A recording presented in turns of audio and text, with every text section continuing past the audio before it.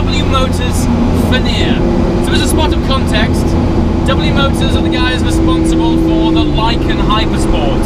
If that name sounds familiar, but you can't quite place it, if you've ever seen a car jumping through multiple skyscrapers from a Fast and Furious movie, that's the Lykan Hypersport, and that's from the company W Motors.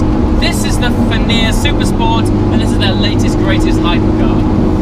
So what's it all about? Well, a little bit about W Motors. They are a company based out in Dubai, responsible for Dubai's first hypercar, the Lykan. This is the Successor, and the fascinating thing about it is that it is designed entirely out in Dubai, but it has some very significant partners that create the underpinnings of this car that create the statistics which I'm about to share with you. So the engine is a Porsche engine. It's a 3.8 litre flat 6 twin turbo developing around about 800 horsepower.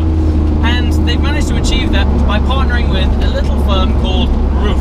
For those of you guys who are familiar with Roof, you'll know that they are one of the most sophisticated Porsche tuners in the world, creating some maniacal engines like this one. And that's how they ended up having a car that looks like this and sounds like this.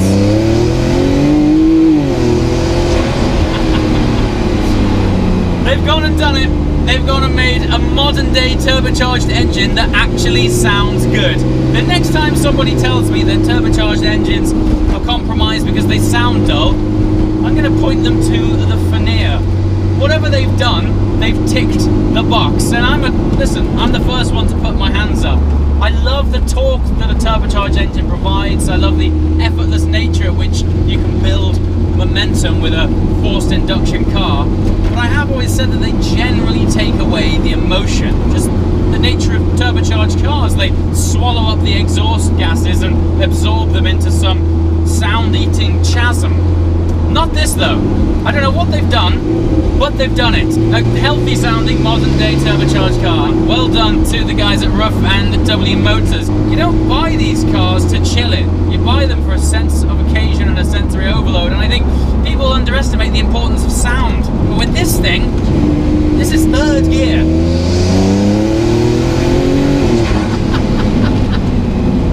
Oh, good lord. Yeah. I think you'll all agree that they've done it in the sound department.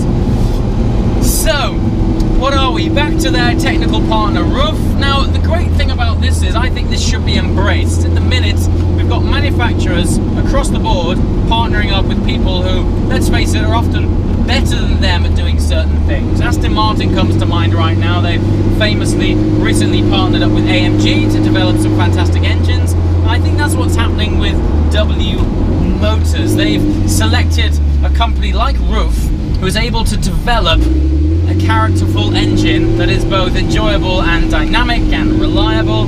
But the important thing here is Roof are a very established, serious tuning company. They specialize in Porsches, but evidently they provide underpinnings for other brands. These guys don't just partner with anybody. So as much as it's a successful partner for W Motors, this is Roof saying, yes, W are substantial enough and significant enough for Roof to put their partnership and name to their cars. They put their DNA into it, and it's a big tick to say that while this thing is coming from a very new brand, and while it's a pretty new car, and it does look crazy, and you'd be forgiven for thinking that, is this thing really that serious? When you partner with a company like Roof, that's a stamp of approval to say, yeah, these guys mean business. And if you watch this channel regularly, you'll know that I class myself as being somewhat of a gearbox snob, and miraculously, between W and Roof, they've managed to control this engine with one of the best gearboxes in the world. It is a 7-speed dual-clutch PDK from Porsche, optimized by Roof. This, for me, backs up how serious the car actually is. Let me just drop it down a couple of cogs. Let's do that one more time.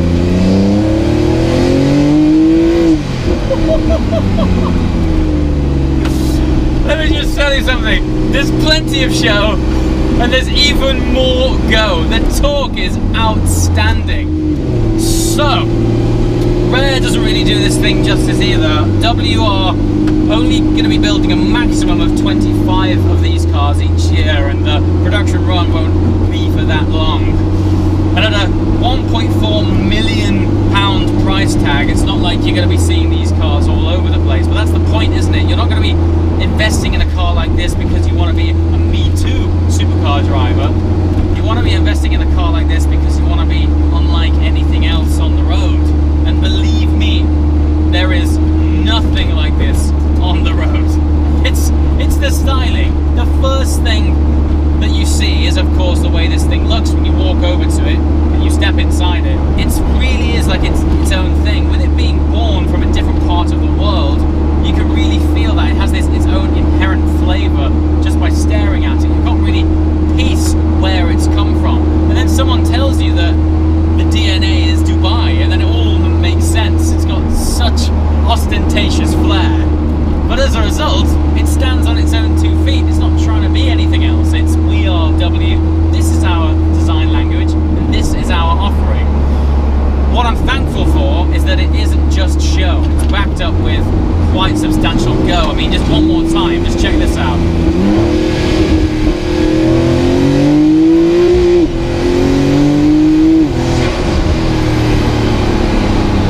You hit the red line quickly. For a turbo car, it actually revs very fast. Now, the majority of the outer shell of this car is carbon fiber, and there's no shock there because despite the fact that this thing has a substantial engine block in the back, the entire weight of this car is around about 1,350 kilograms, which combined with over 700 pounds-feet of torque and 800 horsepower, this thing gathers momentum. I mean, it doesn't so much as accelerate as it does create its own wormhole void that is punched in the air in front of you. There's no friction, it just sort of sucks up, gets taut, and after just a small amount of turbo lag, you need to brace for the impact. It's almost like there's an electromagnet at the end of the road that has switched itself on and is all of a sudden just going, you're coming to me, mate. You've got no choice. Once you press that right foot down to the floor, the way this thing pulls and builds momentum is fascinating, and ultimately it'll go on to almost 250 miles an hour.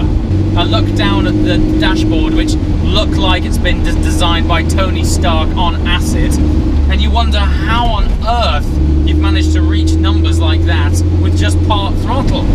It's amazing. The combination is fascinating. You've got the flair and creativity of a brand that has been born out of the craziness of Dubai, but then you've got the sophistication and engineering of a brand which is born out of German engineering.